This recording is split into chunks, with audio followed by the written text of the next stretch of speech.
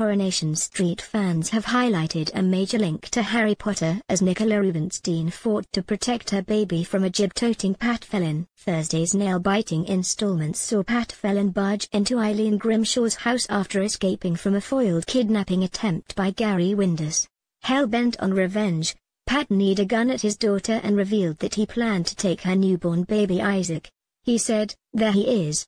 There's my boy," with Nicola hitting back saying, "He's no part of you." As the builder inched closer, Nicola automatically stepped in front of her son's cot and put herself between him and Pat. The villain sinisterly told her, "You know what I've come to realize, Nick? All of this, boy's not about you and me. It's about me and him. My blood. My grandson. My legacy." To which Nicola fiercely replied, "He has nothing to do with you."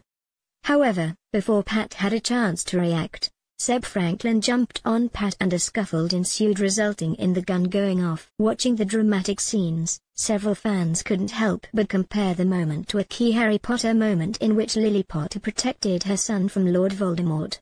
With the Dark Lord intending to Harry, Lily sacrificed her own life to protect her baby, with her love going on to shield him from harm. Taking to Twitter, fans noted the similarities, with one writing, "Nicola be pulling some Lily Potter-STE #Corrie," while another remarked, that #Corrie scene is straight out of Harry Potter. "You're coming nowhere near my son," a third person commented, "It's like Voldemort and Lily Potter all over again."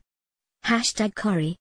"Well, that was a bit of a Harry Potter-esque ending," exclaimed a fourth watcher, with a fifth account adding, "Okay, but Nicola stepped in front of baby Zach like Lily Potter in front of Harry." #Corrie. Coronation Street continues Friday at 9 p.m. on ITV.